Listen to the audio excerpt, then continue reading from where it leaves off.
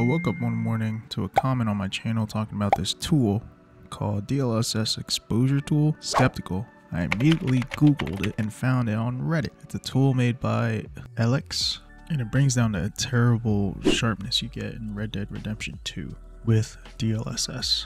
Without further ado, let's get into some testing.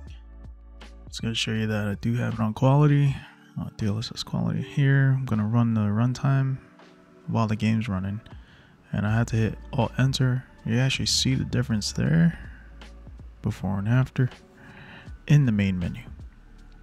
So I'm going to do like a side-by-side pan shot, slowly going around. Yeah, there's a big difference. I'll zoom in here, do a free shot. See the strands in the end. If you could, just hit like if you liked this so far. Thank you. Overall, it's much better. Improvement. Big improvement. So it's conclusion time.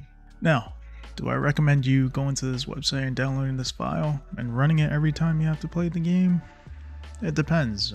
If the sharpness bothers you so much, the file is not a virus. I double checked. The only downside I can think of is that you have to constantly, you have to run this again. There is a workaround, so you don't have to do that, but that's in a Reddit post. I'll let you guys see that for yourself. Just run the game, load your game, Alt tab out, run the runtime, and then press Alt Enter to restart the DLSS, and you're all good to go.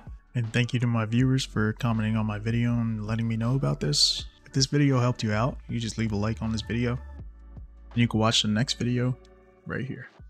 Peace.